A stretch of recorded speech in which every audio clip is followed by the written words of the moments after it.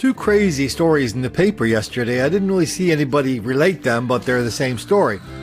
There's the story of the world's most famous, most accomplished genetic biologist, Watson.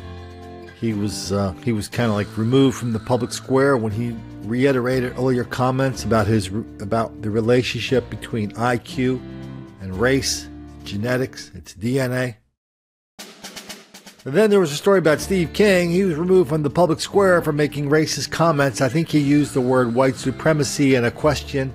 And the New York Times took that as proof positive that they had caught Mr. Congressman Stephen King wearing a hood in Capitol Hill. So the Republicans went along with it and spanked him for that. You know, wouldn't it be a lot easier, instead of doing the outrage thing, wouldn't it be a lot easier just to shut these people down by showing that they are wrong?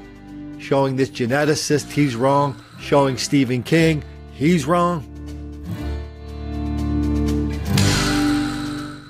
Well, because they don't, we have to look at it and say, well, they can't, because they would have shut him down with facts and information if they could have.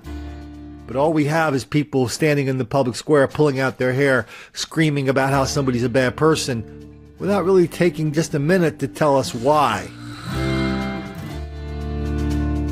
I mean, the same thing happens around here, right? You're looking now at a video of some fellas doing a drive-by in Philadelphia. While they do the drive-by, we'll talk over it. I mean, when we look at these things like these drive-by, and I say, well, that's a black thing, drive-bys. Isn't that worth knowing? Other people will say, Colin, that's not happening. Black people don't do drive-by shootings in Philadelphia. Well, they can't say that anymore for the last 10 years because we've got too much video. Then they immediately morph into, well, Colin, white people do that too. And then when you go, well, when you state the transparently obvious reply, which apparently they haven't taken a minute to figure out, when you state that, which is, well, can you show me some videotapes of white people doing a drive-by like that? They don't even listen to that question. They just immediately segue into, well, white people deserve it, or, you know, the people that are victims of this crime deserve it. Please, sir, I want some more. So if people wanted to shut us down, they could in a minute. Not by squealing to us on Twitter or Facebook or YouTube like a bunch of little girls. They could do it by just showing we are wrong. Show us.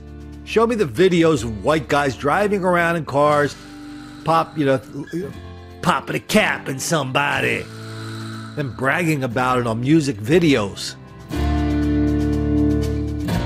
Yeah, this should be the easiest thing in the world. So many white people running around out there. There's 5 times more white people in this country than black people. There should be 5 times more of this stuff going on. Where is it?